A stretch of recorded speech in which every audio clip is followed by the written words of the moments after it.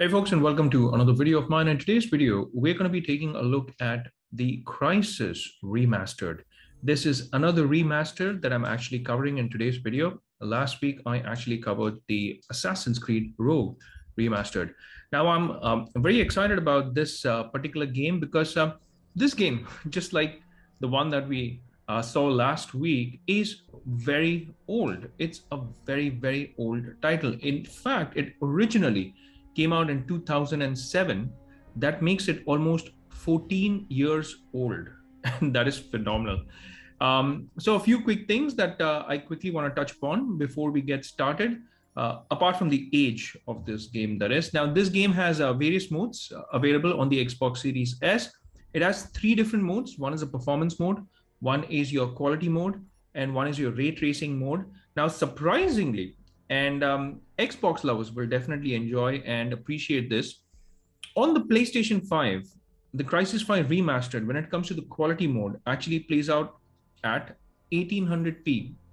That's right, 1800p, but that's at 60 FPS. But on the Xbox Series S, it plays out at 2160p, which is 4K, but at 30 FPS when it comes to the quality mode. So just thought, I'll quickly mention that.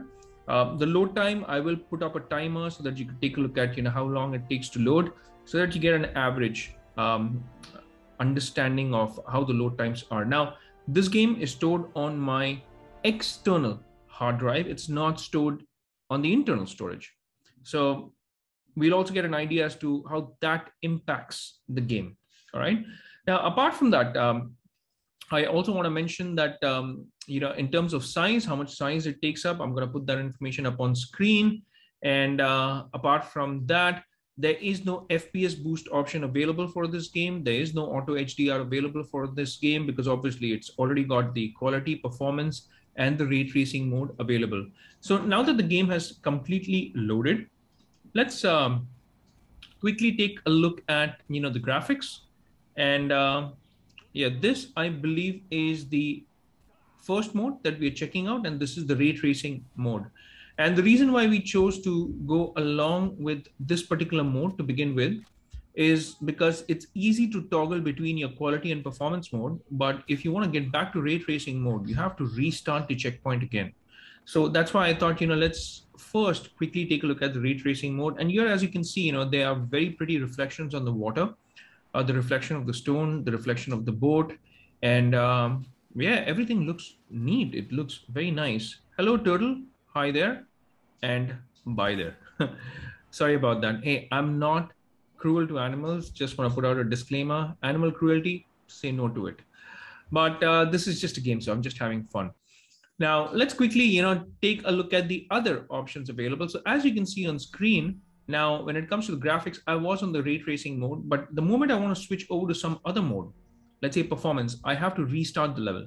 So this is what I meant, when it comes to, switching between ray tracing and performance and quality. Now, it's easy to toggle between quality and performance, but for ray tracing, you have to restart the level. So if you're on quality, if you want to come to ray tracing, restart level. If you're on performance, you want to come back to ray tracing, you have to restart level, and vice versa.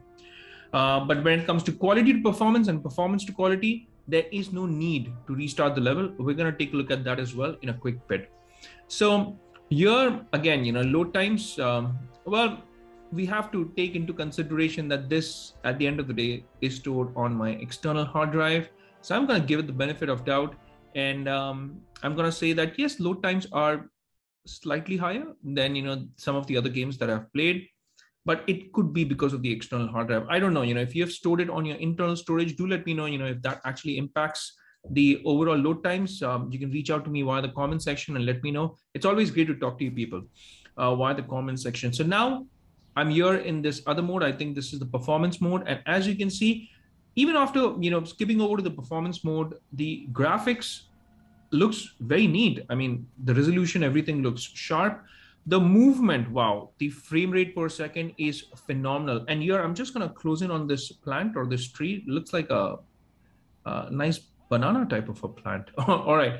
But yeah, coming to the reflections on the water, well, it's there, but it's not exactly ray tracing. But the graphics are sharp.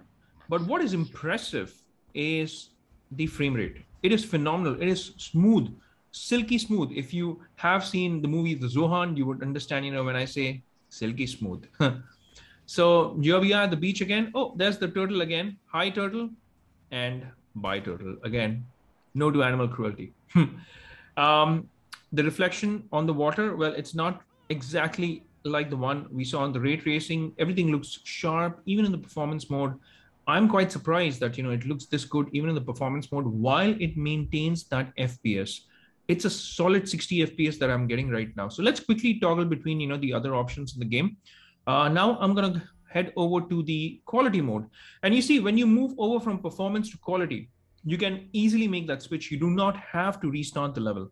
But if you're moving from any of the other modes to RayTracing and vice versa, you have to restart the level.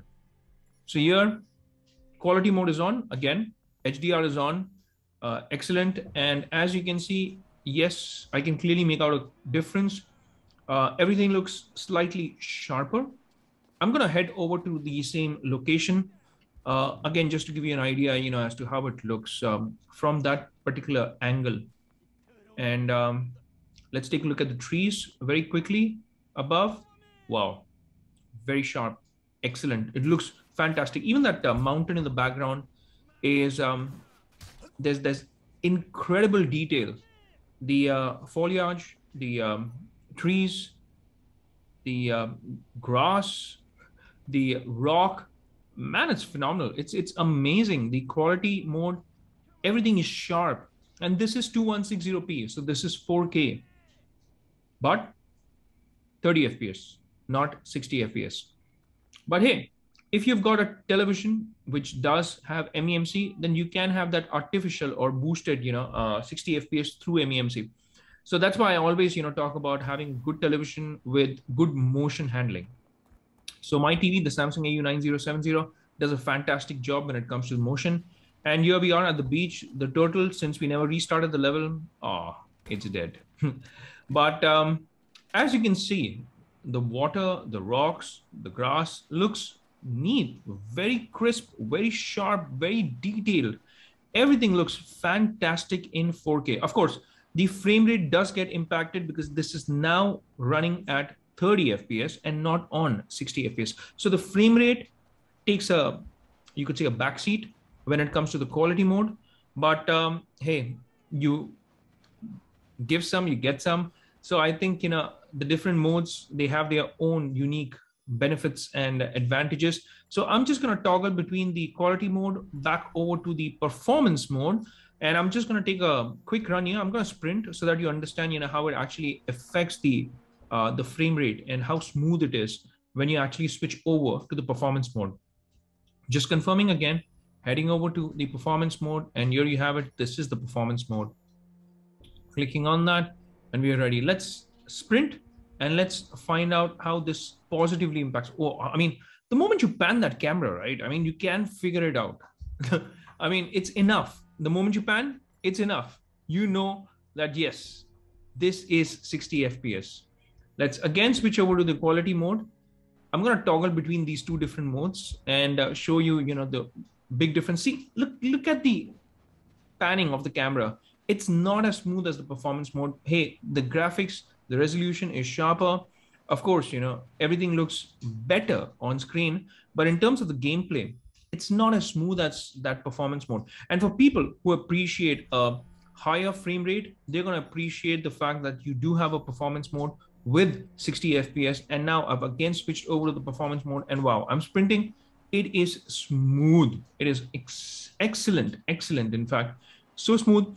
And especially for games like Crysis in the first person mode, with the crosshair, I think people will appreciate the 60 FPS.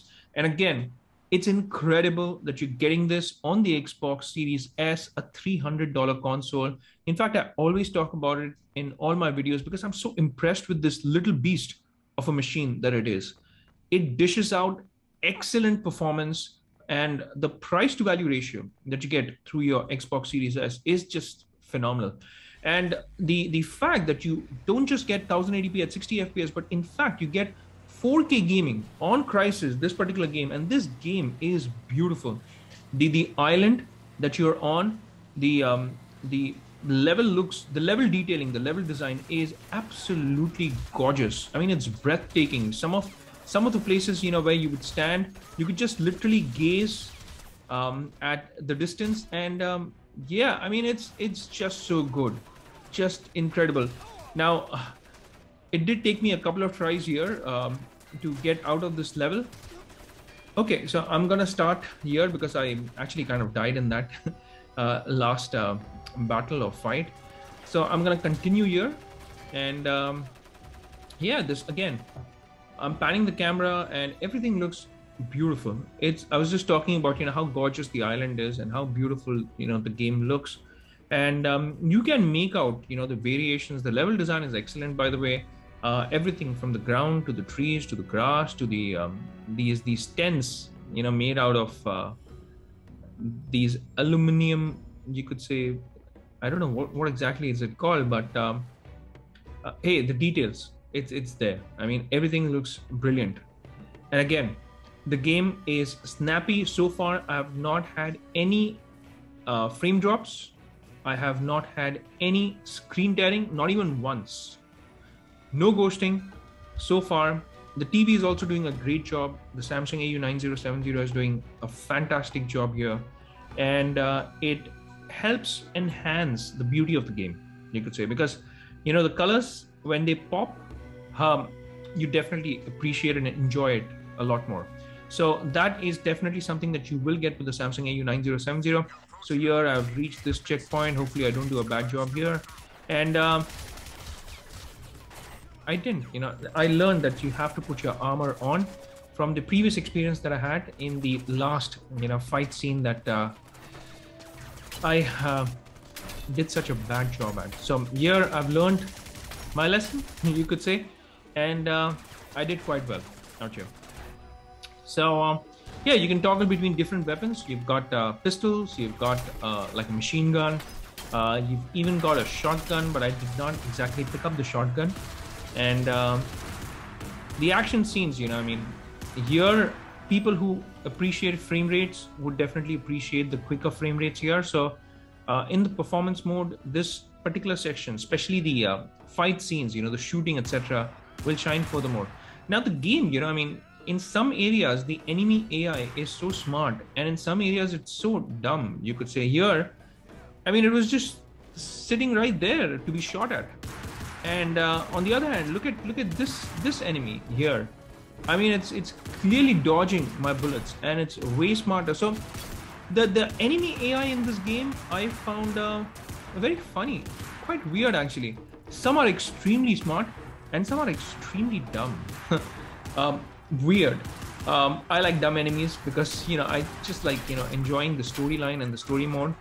So and I'm playing this game as always on the easy mode, and as you can see, I mean, the fight sequences, everything is sharp. We're also going to get a cutscene very quickly, so I'll quickly comment on that as well.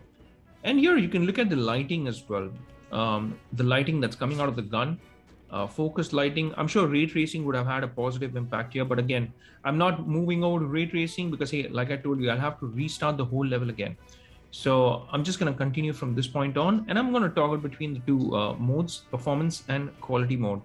But as you can see, the graphics are impressive. And again, to have a game which is from 2007, it's 14 years old, guys. I mean, it's phenomenal. It's 14 years old. So the gameplay dynamics have not changed because it's still the same. What has actually changed is the textures have been improved upon. And, you know, since it's a remastered, some of those textures actually benefit from the upscaled 4K graphics.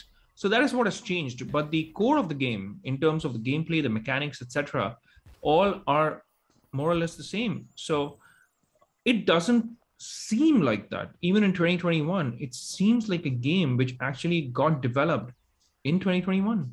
It is that good. So the moment you pick this game up and start playing it, if you have never played Crysis, and by the way, guys, I have never played Crysis. I don't know if I should be embarrassed to say this, but if you've seen my videos, then you know that I don't particularly enjoy first-person shooters. And since this is a first-person shooter, I never got an opportunity or never got around to playing Crysis. when it actually came out in 2007.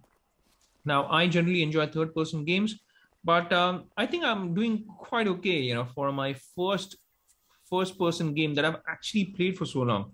I've never played a game for so long when it comes to first-person games. But this one, I seem to be enjoying it simply because of the fact that, again, hey, everything looks great and it's so smooth. The experience is fabulous.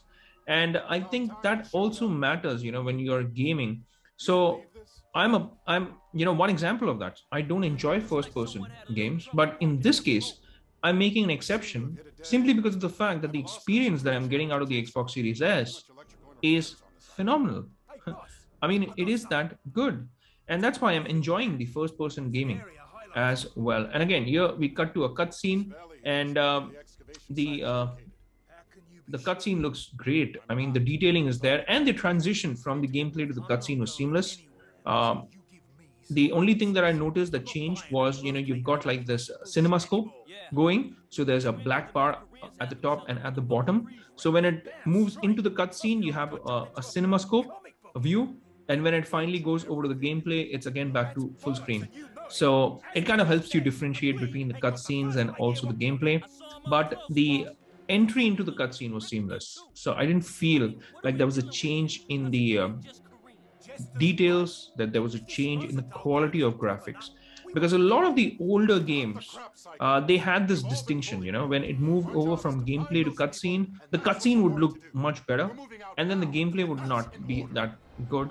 And in some cases, if the cutscenes were pre-rendered, then the cutscenes would not look too good, but the game would look good because the game, it's dynamic.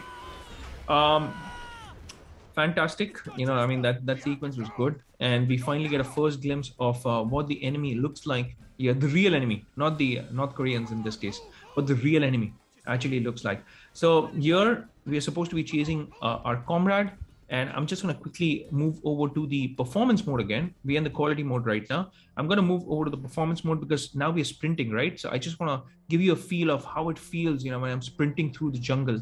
I'm running now, and oh man, this is smooth. Again, every time I switch over to the performance mode, I'm absolutely blown away by the smoothness that is on offer with the Xbox Series S. It's incredible. Again, $300 console, and it's doing such a great job. I mean, Xbox, they've done such a fantastic job, and kudos to the team. And even the developers, I mean, who have worked on these games, like especially these remastered games, definitely appreciate, you making a remaster so that people who have not enjoyed these games way back then, can now enjoy it in high fidelity graphics. So that is definitely appreciated. And I think we're going to move into another cutscene here, and a quick load screen.